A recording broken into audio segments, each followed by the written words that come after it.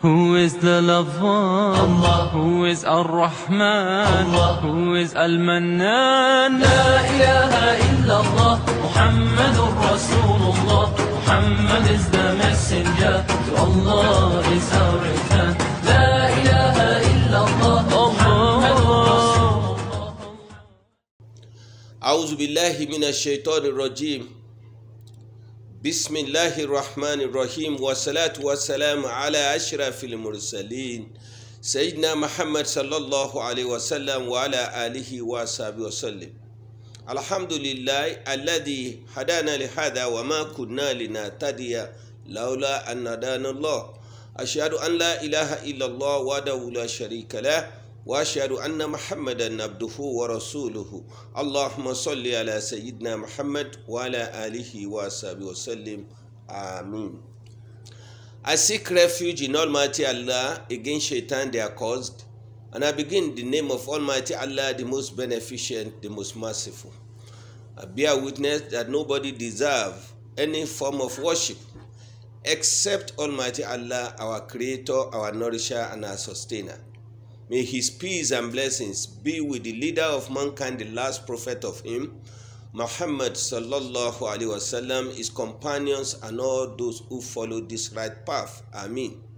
May the peace and blessings of Almighty Allah be on all the viewers as well. Amen. My dear brothers and sisters in Islam, you are welcome to yet another edition of our program, Islamic Focus. This is the platform provided by the Muslim Media Watch Group of Nigeria for you to know more about the teachings and practices of Islam. Today, I have a very eminent guest in the studio who is going to discuss a very important topic which I have chosen, and that is making Nigeria work for its citizens in line with Islamic principles. My guest today is an academic par excellence. That's Professor Abdulkabir Husein Solih of the Kwara State University, Malete. He is the Dean of the Faculty of Humanities, Management and Social Sciences. Prof, you are most welcome to this program. Thank you for having me. Assalamu alaikum. Wa alaikum assalam wa rahmatullahi wa barakatuh. I need not tell you that Professor Abdulkabir Husein Solih has featured on this program before, and I need to tell you as well that in its youthful days, when he was in the secondary school, he was a regular partaker in Quran memorization competition, and he excelled throughout the period. I'm talking of the early 90s up to 1994. So now Prof has traveled out to acquire more knowledge, having passed through a number of institutions across the world. I'm very sure he was in Saudi Arabia for some time, later in Malaysia. In Malaysia, I spent up to 20 years there, and he was also in Egypt. With the topic we have chosen, we need somebody with a very vast experience in terms of way of life, in line with the knowledge he has acquired. Professor Abdulkabir Husein Solih is a professor of Islamic studies. We now raise the question that how could Nigeria work for its citizens in line with the Islamic principles, seeing what we have been facing since the beginning of our various republics, especially from 1999 to date. We have not found our feet. Successive governments have been failing the nation, and people are not realizing the objectives and the aims for which they are voting people into power. So that's why we have chosen that topic. And my curtain raiser in the program today, Prof, will be that with your vast knowledge as well as a varied experience in terms of visiting countries and living in some countries apart from Nigeria, I've mentioned Saudi Arabia, I talked about Malaysia and Egypt. What have you seen in their governance that has made them to excel in governance to the extent that people of those countries knew that they have government and they know that they have government and it's working for them? Thank you. Thank you for asking this interesting and appropriate question. Alhamdulillah, I managed to visit a number of countries as we are asked in Islam that Almighty Allah created the world. Not only your country of birth, but He created many parts of the world, all parts of the world indeed. So you are to visit here and there in order to compare the experience, to know that if these people can make it great in their country, why don't you make it great in your own country? So based on my little experience here and there, I realized that people over there are people-oriented leadership. The political leadership that was championed in these countries are related to serve the citizens, not the citizens of the world, primarily the citizen of the country. So every policy enacted should be meant to serve the citizens, whether it is in Egypt, whether it is Saudi Arabia or in Malaysia. Leaders are to serve their citizens. So it is not to serve the citizens of other parts of the world, but their own citizens. And also they make sure that they have a functioning system, whereby even if you are a crazy leader, you will be guided. You cannot go astray because you will be guided by a particular standard. You see, Trump, he came with all this mentality. America didn't suffer that much because he was guided by establishment, political establishment. So there must be a standard. Whoever comes in or goes out, standard must remain constant. But if the standard comes together with individuals, it's not stable, then we have nowhere to go. So that means people who rule with their aims and caprices. Yes. With their own genuine intent, with their own personal intention. Personal intention and personal interest. People will not realize because we don't the benefit of governance. Exactly. Okay. We do not have a communal, a shared interest.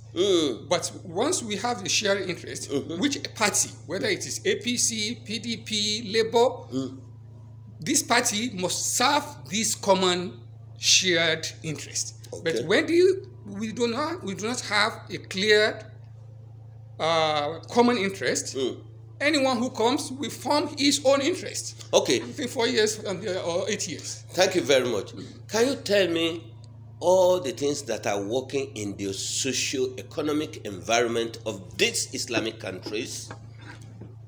The institutions, first and foremost. That are working? First and foremost there's a system that I mentioned. The system is functioning. Okay.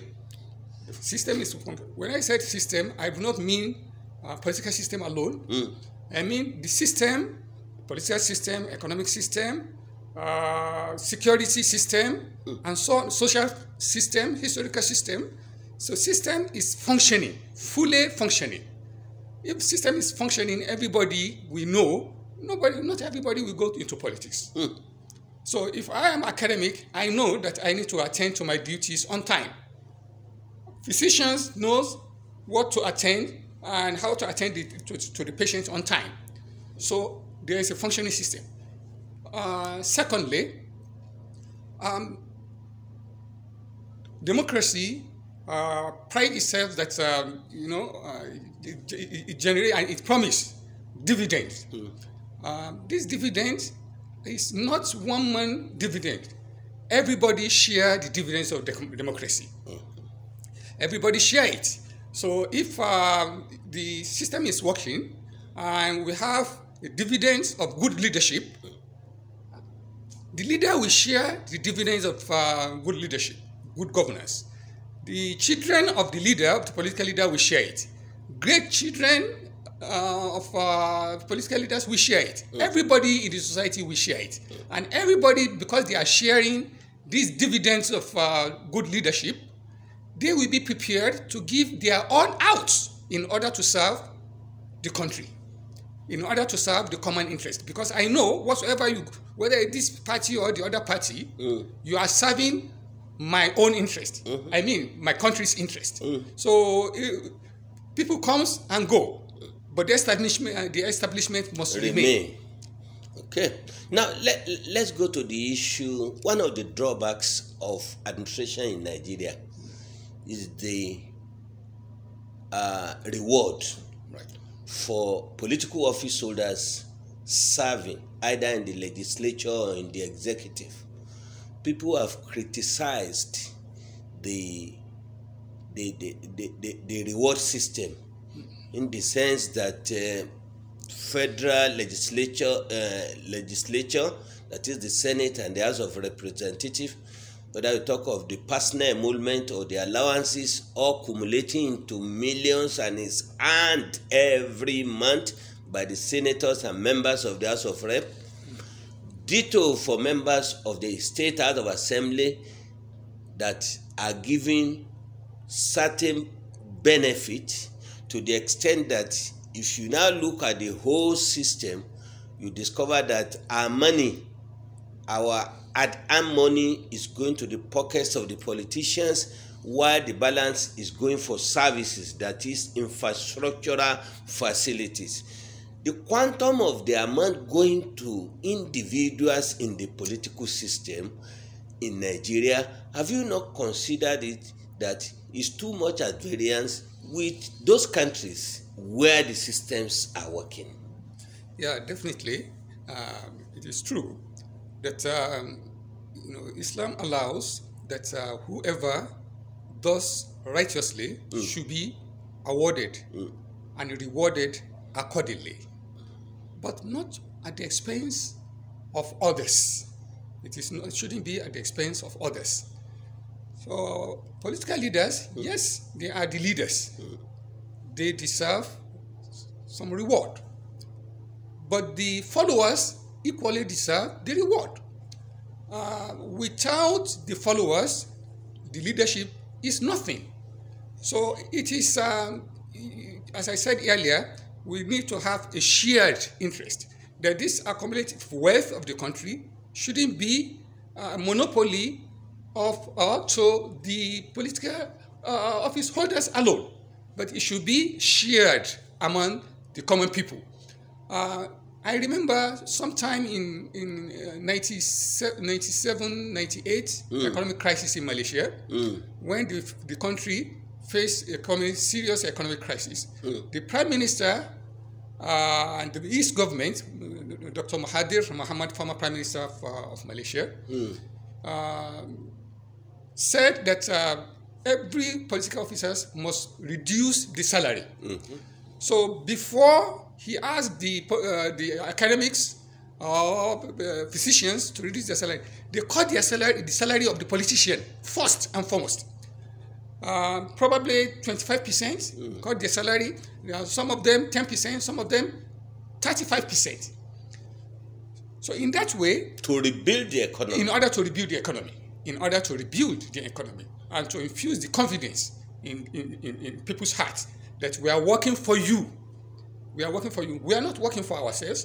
We are servant leaders.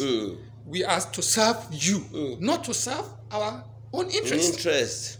So this one we work, because actions speak louder than words.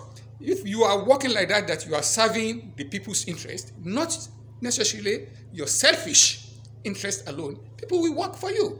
Okay, now that you are planning to have a new president in Nigeria, will it be a better idea that when he gets there, he makes a proposal in which there will be a drastic cut in the earnings of the politicians, both those in the executive and the legislature, because it has been practiced in some other countries before, in order to rebuild the economy, or because of the fact that the nation has observed that people now troop into politics because of the financial gains there, that if we de-emphasize money in politics, we will get a better governance. What do you see to that? Yeah, that would be very good if the government decides to cut the payments for the governance. It's too expensive in Nigeria. It's too expensive in Nigeria. But who are the leaders to cut this salary? They are the political leaders. And they are the beneficiaries. They are the beneficiaries. So the problem here is whether they will be willing to take this drastic action once they get to the office is a different question. But that will be very good if we can reduce the cost of leadership in Nigeria. We don't have much. Instead of letting one person accumulating the wealth of generations, to accumulate the wealth of his generation and generations even to come. Why don't we reduce the cost of governance in the country? I think that will be to the benefit. Especially the pay packages of the political office holders. What is the point? You just imagine. When we are paying for the security, I have security votes. These are millions of naira. I pay the security votes. I paid for my bodyguard. I paid for Yahoo boy or the gangs here and there. But imagine if these people get their own salary in a more legitimate way. I don't have to get this voting anymore. Probably I get a few thousands, and this 5,000 I will use it for my upkeeping. In other words, you are calling for the abolishment of security vote for those in governance. Exactly. Because by that time we have taken care of the jobless people. So we don't need to be worried of the security anymore. But if we want my security, you get the money, and that even money cannot buy you security at the end of the day. And they don't spend up to 20% for the security. They cannot send it. The balance of it goes to them. It goes to them. And they are not secure at the end of the day. And that is why every time they need to travel abroad in order to be secured. Thank you very much. Can we now go to other areas? Because when we started this program, you were telling us about the system to work for the masses. And I don't see where the system will work for the masses, where we have laws that protects corruption. That is, if people are involved in corruption, our laws protect them. I'll give you two examples. All economic crimes in Nigeria today, no matter how high the amount of money that have been embezzled or stolen or looted, those that have been tried could still be bailed in the court of law. Until the case finishes, the offenses are bailable. That is our law for you in Nigeria. The same law provides for anybody who steals certain amount of money and is being prosecuted. There is provision for plea bargaining, whereby somebody who's been charged for stealing 100 million, if he's able to return 45 million, the prosecuting agencies like ICPC or EFCC will just withdraw from the case and collect that 45 million. That is Nigeria of today for you. What have you to say on that? Are you not thinking that the reason why we have not been getting the dividend of democracy is that there are no stringent laws punishing looting in Nigeria? Don't you think that way? Yeah, that is true. Laws for the progress of any country, law must be supreme. It must be above the people who make it. But if you make law to be selective in order to punish some and to let others go uncharged, then that will not work. That will not work at all. We need a kind of discipline that if I do this, I will get this. You see, وَلِلَّهِ الْمَثَلُ الْعَالَى. We are told in the Quran, فَمَنْ يَعْمَلْ مِثْقَالَ ذَرَّةٍ خَيْرًا يَرَهُ. And he will get it. No matter how small the good is, you will get it. If you do otherwise, you do the bad things, you will get it. And God will give it to you. وَمَنْ أَصْدَقُ مِنَ اللَّهِ حَدِيثًا. Now, if we make a promise, we must keep that promise. We must walk the talk, not just keep talking without implementing our talk. So if you embezzle some amount of money and people see that you are punished for that, people will take lesson. Before you do similar things, you have to think twice whether you are ready to go to jail for this number of years. If you are ready, then that is your path. It means you will enjoy the rest of your life in the prison. But if it's a kind of opportunity, I get the opportunity and embezzle, I leave. So it's not enduring system. Thank you very much. In other words, you are calling for evolving, that we should evolve a new political and legal order that will restore sanity in the Nigerian society.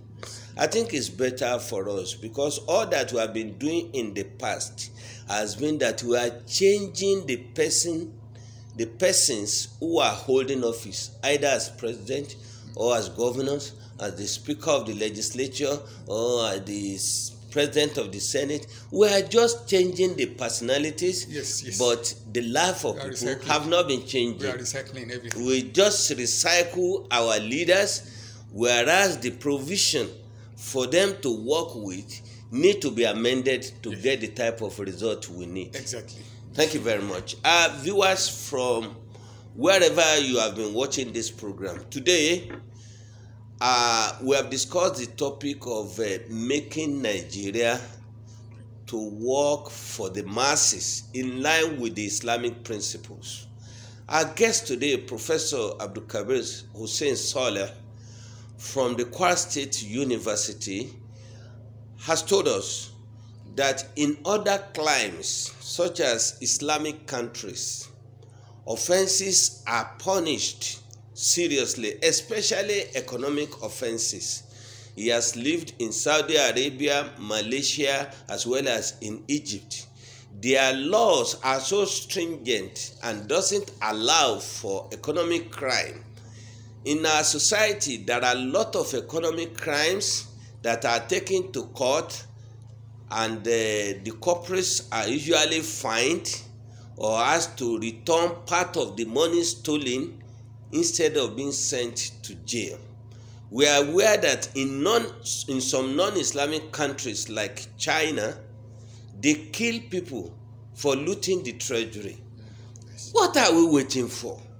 So any political leadership that failed to amend the legal system upon which the nation is ruled, we can never get to where we are going. People who are stealing the hard-earned money of the masses, getting to political office to amass wealth, they will continue to do so because the law permits them to do it. Imagine people stealing billions and you take them to court. In the end, out of 100 billion, he returns 30 or 40. The balance becomes his own and is freed under plea bargaining. If he's working in other countries, Western countries, I would say, it cannot work in Africa and it cannot work in Nigeria. We better look into this and ensure that when we elect leaders, we commit them to reform our laws so as to punish those who are committing economic crime and all other criminal activities relating to security.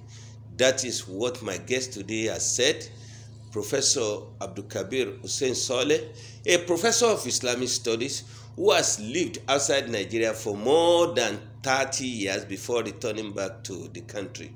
Presently, Prof is the Dean of Humanities, Management and Social Sciences of Kwara State University, Malete. Professor, thank you for being with us today. Thank you for having me. Jazakallah khaira, barakallah fika, inshallah. Thank you.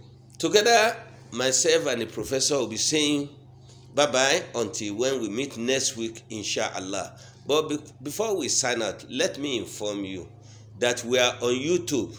So if you just Google Muslim Media Watch Group, you find us on the YouTube. And I'm happy to inform you that we are now on website.